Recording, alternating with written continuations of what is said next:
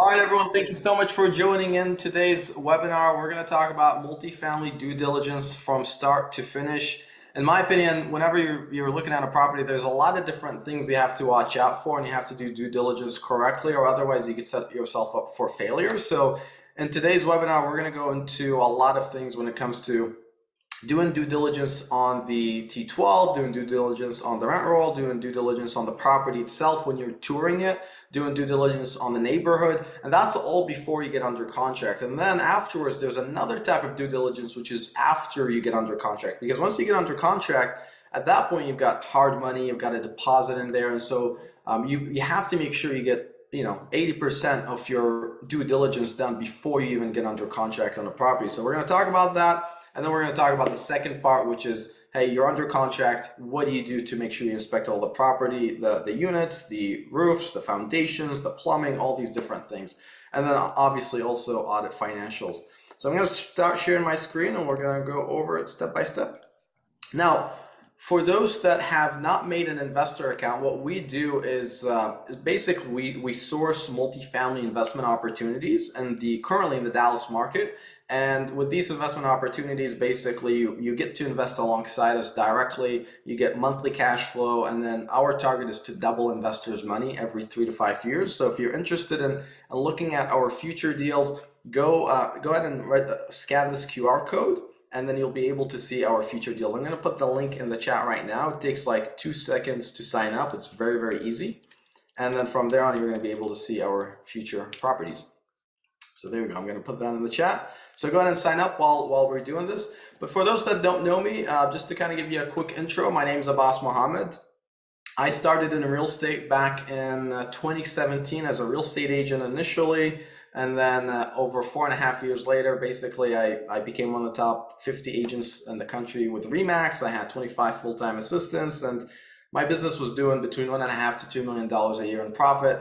And so I was accumulating a lot of money in the bank. And at some point, I think 2 years ago, roughly, I wanted to start investing that cash somewhere. So I looked at a lot of different assets. I looked at single family. I looked at the stock market. I looked at crypto, but I really didn't like any of it because it was too volatile. And, especially with like single family and everything like that, it was very hard to manage and very hard to scale up. And so after continuing to look for investment opportunities, I eventually decided to start investing in multifamily real estate.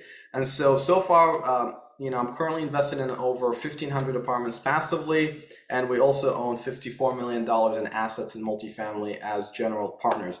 So, we're continuing to scale up. My goal for this year in 2023 is to get to 150 million. And so that's kind of what we're focusing on, multifamily value add deals in growing markets like the Dallas market, or hopefully in the future, we'll also go into Phoenix and Nashville and a bunch of other markets. But that's kind of what we do. So in this webinar, again, we're going to talk about due diligence from start to finish. But first, I want to explain for those that are newer in this business, what is due diligence in multifamily? So again, in multifamily, due diligence is really kind of divided into 2 different pieces. There's due diligence prior to you writing an offer, and that consists of 3 different parts. Number 1 is the financials due diligence, because what happens is when you're looking at a property, the first thing that you'll get from a broker is the financials. So you're going to get the T12, you're going to get the rent roll. And so you have to understand how to do due diligence on that, which we're going to talk about in a bit later on.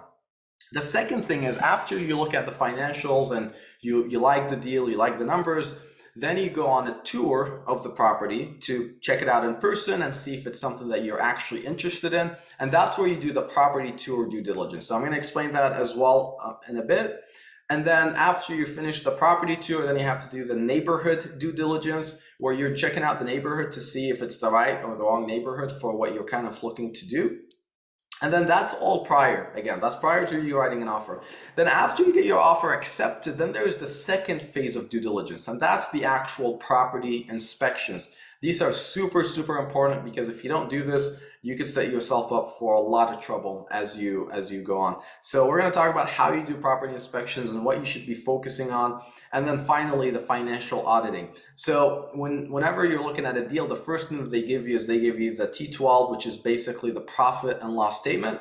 and then they give you the rent roll. But the truth is, a lot of these numbers are not audited, and a lot of times you might see inconsistencies. So when you get a property under contract, that's when you go and you actually pull up the bank statements and you pull up the actual records to make sure that the financials that they gave you are the way that they're supposed to be. So we're going to talk about how you could do that as well by the end of this. But by the end of this webinar, you'll understand exactly how to do due diligence and, watch over some of the pitfalls and mistakes that other people make on a common basis that you should be avoiding.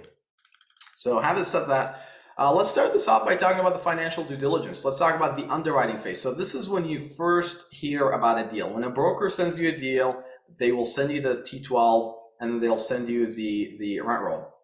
When you get the T12, it's going to look something like this. If you look on the right, it's basically a list of all of the income and a list of all of the expenses line by line in different categories. And so what you want to do a lot of times, this is what I notice, especially newer people do, is that they look at the total income and then they look at the total expense and that's it. They just kind of move on and they don't really do much.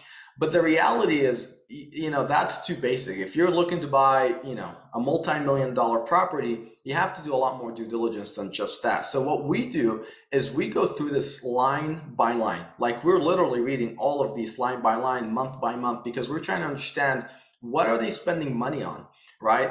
And we're trying to see if they have any odd charges. What I mean by that is, like, for example, you might look at a property and then you might look at the water bill, and for some reason, the water bill is way, way, way higher than normal. So if it's way higher than normal, what could that tell you? Well, it could tell you that maybe they have leaks. Maybe they have water issues. Maybe you look at the repairs on the property and you see that, every few months they might have a big jump in expenses. That might tell you that every few months they might be having a big plumbing issue that they keep fixing, or maybe they keep having an HVAC issue that they keep fixing. So what you want to do whenever you're going through a T12, right, which is the profit and loss statement, is you want to write down all of the odd charges that you're seeing, because then you want to go back and talk to the broker about what you're seeing that's inconsistent with what it should be, because you want to get further clarifications. If you don't do that, you might be missing out on finding out about potential problems. Like I was looking at a deal, I think it was like 6-7 months ago, and we noticed multiple times where basically we would see higher water charges, and then they had multiple times where they would pay bills to fix the plumbing. And so we went on Google reviews, and then on the Google reviews, people were talking about how water keeps getting shut off every few months. So then we call the broker and we say, hey, this is kind of what we're noticing. Do you know anything about this? Obviously, the broker is going to pretend like they don't know anything about it. So then, they went and checked, quote unquote, and then they came back and said, hey, they have this water issue, but it should be fixed by now. But the truth is, if it was fixed, why do they keep having to pay for it, right? Why do they keep having to pay for the repair? So things like that you want to watch out for. Otherwise, you might get stuck buying a property and you might not have $5,000, $7,000, $10,000 every 2 months to repair the plumbing or whatever other issue that you might have. Obviously, we already talked about higher than average expenses. What we like to do is we have different expenses. So all these expenses that you see here, we have categories on our own Excel sheet. And we write down exactly in the market what the typical charges are. If we notice that the charges are higher than normal, higher than what's typical, we want to inquire about those because there might be an issue with the property. The second thing you want to look for is the rent roll. So when you're looking at the rent roll, you want to watch out for short-term leases, 3 months, 6 months, 9 months. A lot of times what property owners do is that they might fill up a unit before they sell it with a bunch of short-term leases that are 3 months long, 6 months long, 9 months long, because the short-term leases usually bring in higher rent. And so that might make the rent look higher when you're looking at the property. But the truth is you should disregard those and you should only look at rents that are 12 months long, because those are the rents that your property management company will be trying to get. And those are going to be the most consistent. So just watch out for short-term leases, because again, those, if you're charging $1,500 on a 12-month lease, you might be able to get $1,750 or $1,800 or $1,900 on a 3-month lease. So if you look at that and then you base your entire business plan on the fact that you're going to get $1,800, but really you can only get $1,500, then the whole deal could completely blow up. So you want to watch out for things like that as well in the rent roll. And you also want to watch out for move-in dates.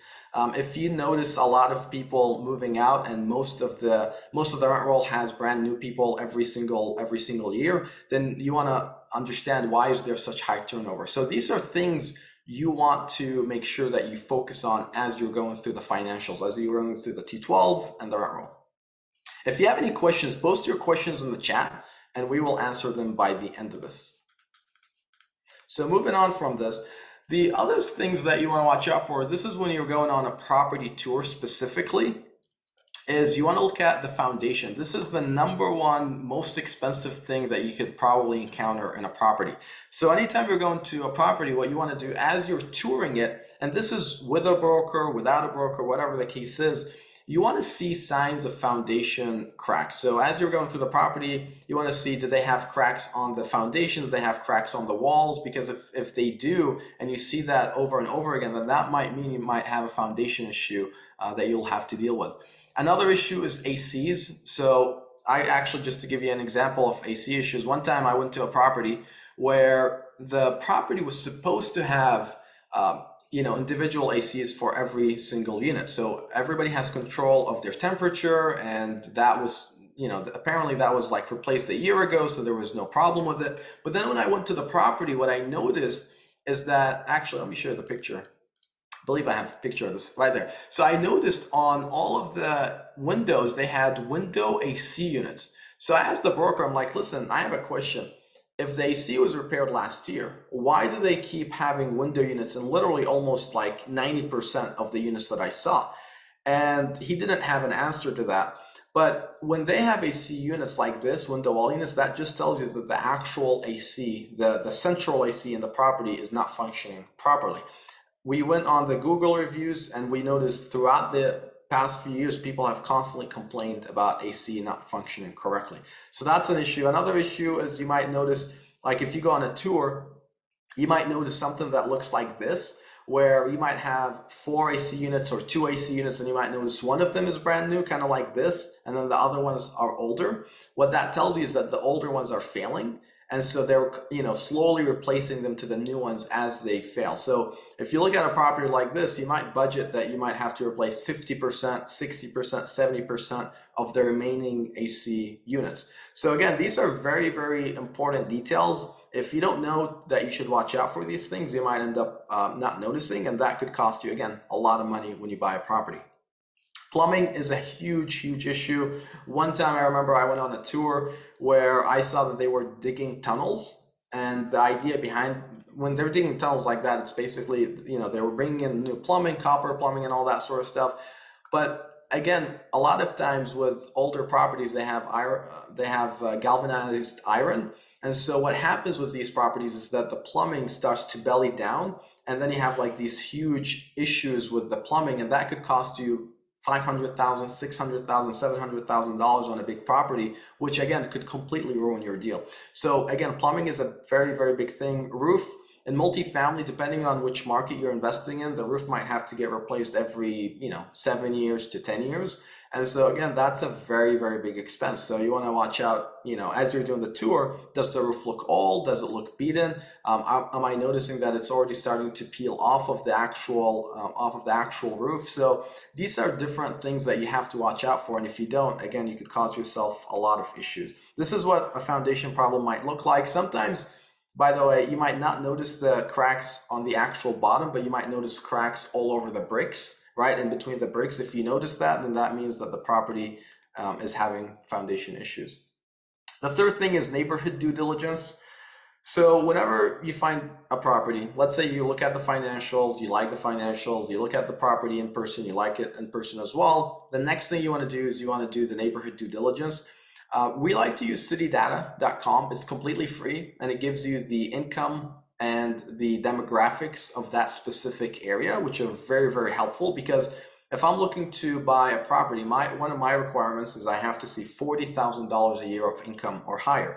And if I don't see that, then I'll just move on to something else. But I do this way before I even take a look at the property in person. That's probably one of the first steps I do. But another thing that you might do is if you live far away from the property, like I live in California, we buy in Dallas. So if I find a property that I like, before I go see it in person, I'm going to go on Google Maps and I just change it into Street View. And so then I just kind of start going through the neighborhood. I want to see what's going on in the neighborhood. I want to see if I could see any signs of crime. Sometimes I see signs of like, people not wearing shirts or whatever. The minute I see that, I'm out of the neighborhood. Sometimes I see iron chain fences on houses. If I see that, again, I'm out of the neighborhood. So those things could save you a lot of time before you even step foot outside of your house. Google Maps is a huge, huge help. But then if you look at it on Google Maps, you look at it on City Data and you like it, that's when you then want to go out and drive it around in person. So what you want to do is, again, when you drive around, if you see any signs of crime, like graffiti, gang signs, whatever, you want to stay out of those type of neighborhoods.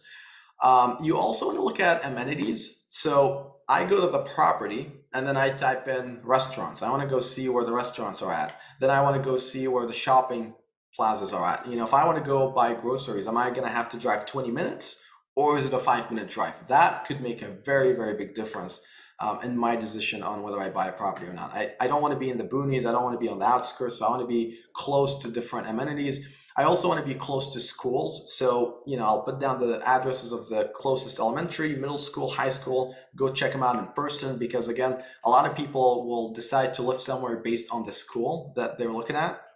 So again, that's huge as well. I also like to do this. I go and visit other competing properties in person. And what I do is I basically pretend to be a tenant. I just go in and say, hey, I'm moving from California and I just want to check out what the rents are at. Let me take a look at your 1-bedroom. Let me take a look at your 2 bedrooms. What is the classic charging? What is the premium charging, right? Because I want to figure out what are they actually charging, because the number that you might see online on their website could be very different than the number that they actually give you in person. A lot of times, the numbers that you see online are just not updated, right? And so they're kind of outdated. So you want to go in person. I pretend to be a tenant. Some people like to just be upfront and say, hey, I'm looking to buy a property nearby. You could do either, right?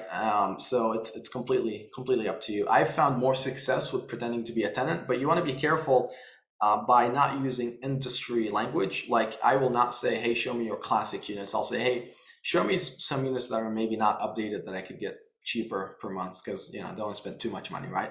So that's kind of how you want to do it. That will give you the best results, because they'll show you around as if you're an actual tenant.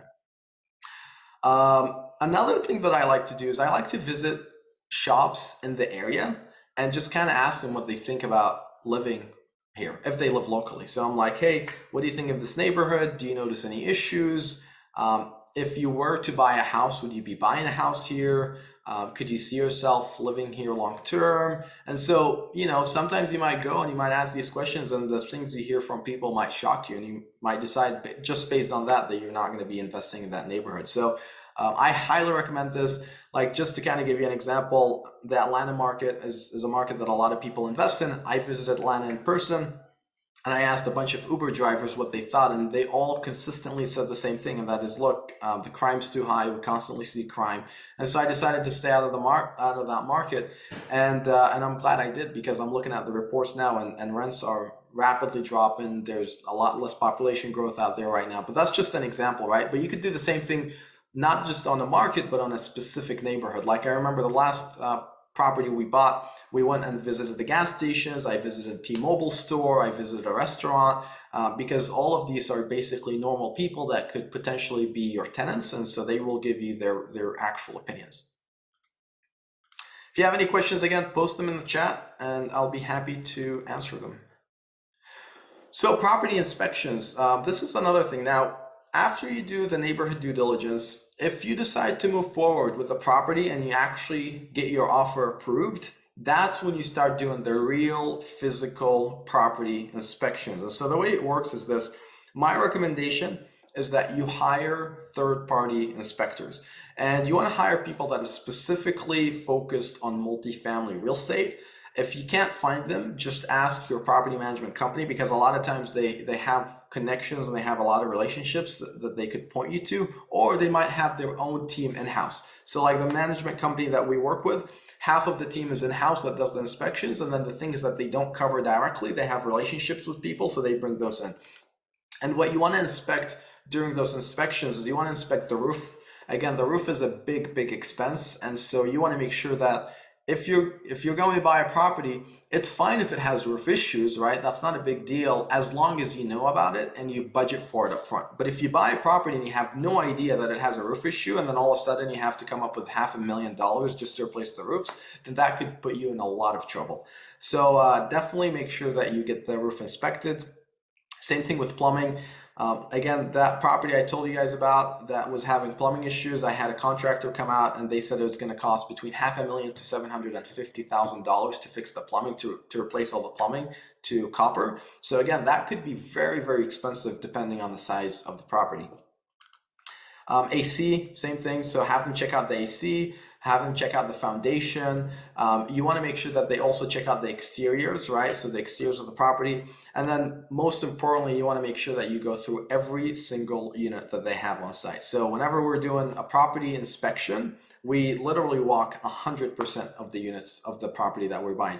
Usually you want to make sure that you also budget enough time for this. If you have 100 units, then that will take a day. If you have 200 units, that usually takes 2 days, right? So that's just kind of the way that works. So roof, plumbing, AC, foundation, exteriors, and interiors. Basically the whole thing.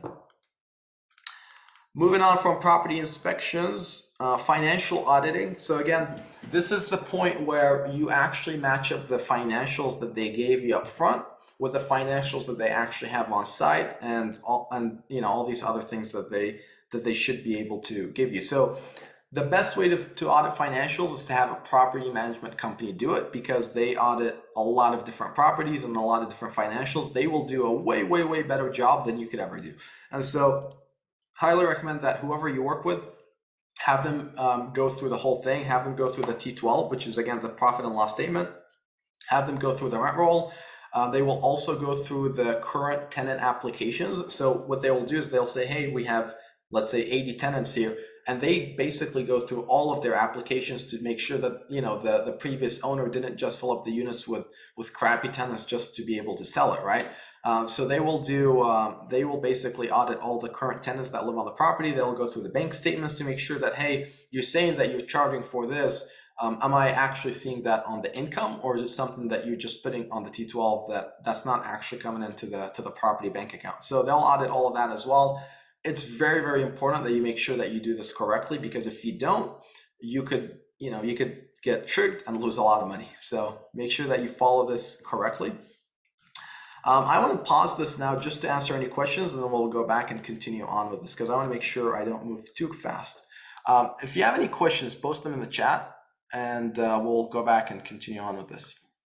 Let's see, we have a bunch of questions already. Let's see. Let's see. Oh, these are just people introducing themselves. Do you outsource review and due diligence of the profit and loss statement and financial documents to a CPA accountant, for example? So we outsource that to the property management company. So they basically come in, and again, they do all of that in person. They usually have a team. So if you're working on a property, they might bring in between 5 to 10 people to do all of this work. Any other questions? Post them in the chat. Happy to answer any questions you guys might have. Or you could just talk. Doesn't matter. A follow-up question. So on the due diligence, the financial documents, like the property management company, I know you said it's usually a team. Timeline-wise, does that slow down deals for you when they're reviewing it? Do they usually turn that around pretty quickly for you? Yeah. So usually, they'll take about 5 days, to kind of give you the whole thing from start to finish.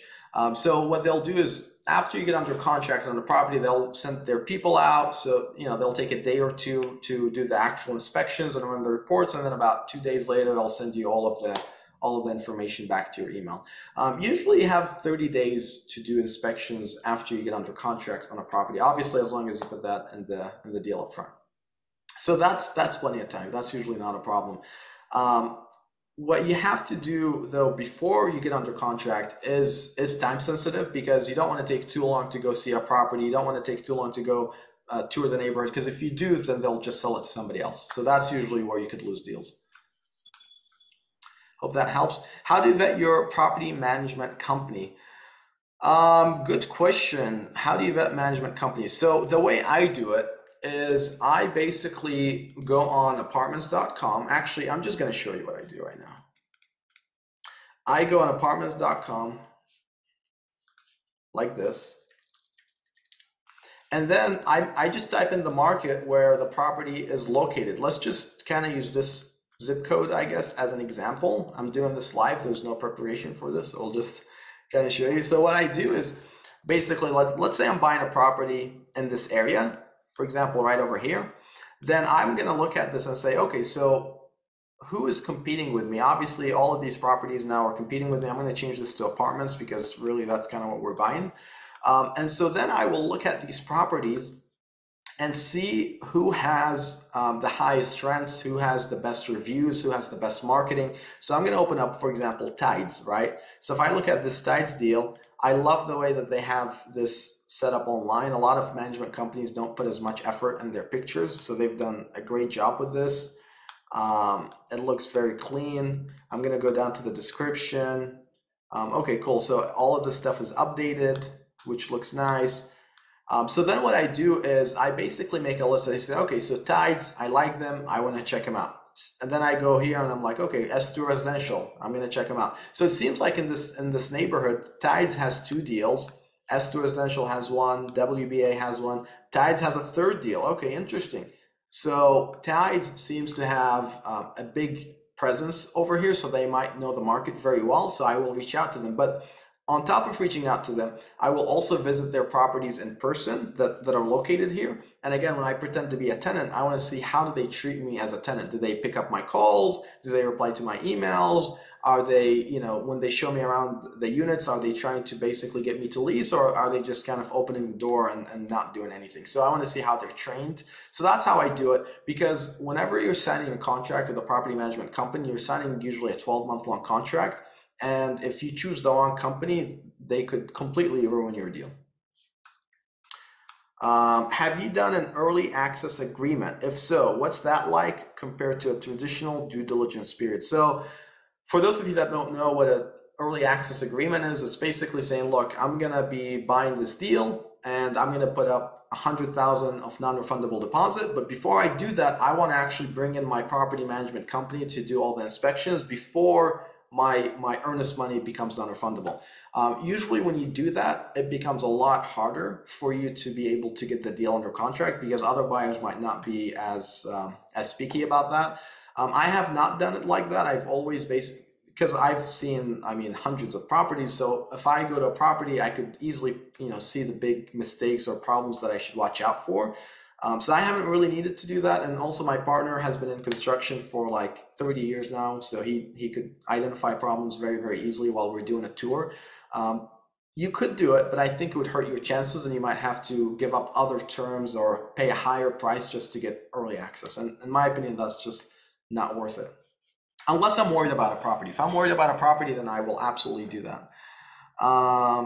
For the review that the property manager conducts as a part of due diligence, is there an added cost to the buyer GP team, or is it typically covered by the seller? So he's asking if the property management company is doing these inspections, do they charge anything, or is it free? And no, they do charge. It's usually about $5,000 to $6,000 for the due diligence. A lot of times, if you hire the same company to actually take over the property and manage it for you, sometimes they will give it to you for free, so they'll waive their cost. But that's not always the case. I know with our management company, if we hire them to do the deal, they'll do it for free. But if we hire someone else, they'll charge us $5,000. So it just kind of depends.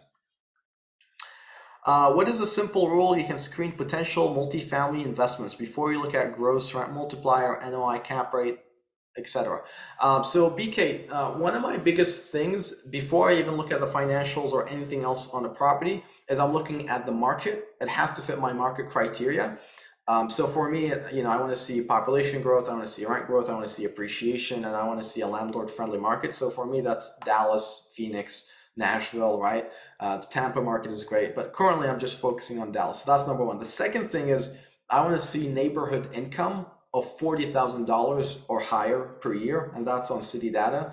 And then after that, I want to see that the property is a 1980s deal plus B-class asset. It has to be a value add deal, which means that after we buy it, we have to be able to renovate it and increase rents. And I'm not just buying something that, that I'm hoping will automatically grow in value on its own. So those are kind of my requirements before I spend any time. Let's see, any other questions? How long are the due diligence periods for different unit numbers like 100, 200, 350 units?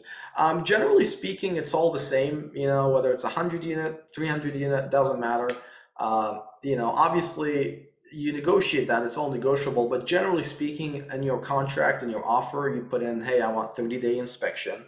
And then during those 30 days, you just kind of set up a time and you let them know, hey, we're going to need about 3 days to actually go through the entire property. So then what they do is they send out notices to all the tenants, letting them know, hey, between this day to this day, you're going to have people come into your unit, check it out, go out. If you don't give them the dates, you can't really go into the units. So it's just as simple as that. Any other questions? Post them in the chat. Happy to answer any questions. I hope this is helpful for you guys. Hopefully this will help you guys avoid some problems as you're buying deals. Let's see, maybe I missed a question. Let me just go back. Are you considering a good mix of rent upside and ARV, or weigh one consideration over another? I know we covered this a little on class A, B, and C webinar. So for me, what matters the most is what is the potential upside of income, because the deal is valued based on its income. So if I'm looking at a deal and I can't raise the income and I can't reduce the expenses, then I just won't buy it. Because sometimes you might look at a deal and even though it might not have any cosmetic upside to it, for example, maybe there's a management upside, meaning it's just not being managed correctly. And so like we just bought a deal right now and we're raising rents before we even do anything to the units because the rents are so much under market. So there's definitely a big management upside you should try to find in these properties. And then sometimes you don't find a management upside, but you find a cosmetic upside, meaning the units are like 100% classic and you could renovate those to a premium level. Any other questions? Is there any big difference between 4 units and 100 plus units? So Agustin, my recommendation is to not do anything under 50 units. And the reason behind that is because the larger you go, the easier it gets. Because when you go into a larger property over 50 units, what happens is the property management companies are all of a sudden way, way, way better than anything you could get on a 4-unit or a 5-unit deal. And then the other thing is you could have employees that literally work on site and live on site on the property. So like the last deal we just bought, we have 2 employees that live on the property and I never have to go see it in person. Obviously I do from time to time. My partner lives in Dallas and he sees it now every 2 weeks, but we don't have to do that because we have people that live on site. If there's a problem, they'll take care of it immediately. Versus if I have a 4-unit and there's a problem, then they have to send somebody from their office to go check it out. And if they don't have someone available, then things could get delayed. So I will tell you this based on my experience, going after larger properties is actually easier than going after smaller properties. Hope that helps. Any other questions, anybody? Post them in the chat. Happy to answer any questions. No? Okay, cool. All right, cool. So let's go back to this. So these are some tips that I have for you as you're starting to do deals and as you're doing due diligence. And that is, number one is you want to be very attentive to details. If you would have noticed throughout this, basically we're going line by line on the financials, we're going line by line on the rent roll, we're looking for little cracks in the walls, we're looking for AC units on the windows, we're looking for Google reviews, right? So like these are little details that the average person just doesn't focus on, and that's why they get in trouble. So you want to make sure that you focus on the little details because those details are basically where you could lose money or make money on a deal. Another big tip that I have for you is that you should have a 15 to 20% contingency in your rehab costs. So what I mean by that is, let's say I'm looking at a deal and I say, hey, we're going to spend $500,000, right, to renovate it.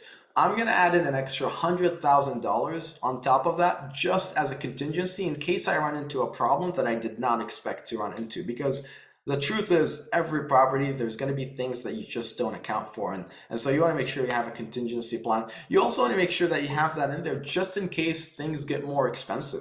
Like maybe you buy a property and you get the quote and you're thinking, hey, I'm going to spend $10,000 per unit to renovate, but then, wood gets more expensive and, kitchen appliances get more expensive, and then all of a sudden now your cost of 10,000 goes up to 12,000. Well, no problem. You've already accounted for a 20% contingency as a part of that. You want to build out the business plan and the rehab plan prior to getting under contract. Because at that point, this is when you could understand how much money you need to spend. That's when you put in your contingency plan. You do not do that after getting under contract. At that point, it's just way too late. So make sure that when you walk through the property, what we do is we just have an Excel sheet and we write down, hey, we need to spend X amount of money on the foundation. We might need to spend X amount of money on the AC. We might need to spend X amount of money on the paint of the exterior. We're going to renovate 50 units and they're each going to cost 10 grand, right? So you build out your entire business plan prior to getting under contract. And then, again, rely on your property management company to do inspections and the financial auditing, because they know how to do this way better than you will ever know how to do it. So just rely on their experience, rely on their team. And they will do, especially if you choose a management company that is large, maybe they manage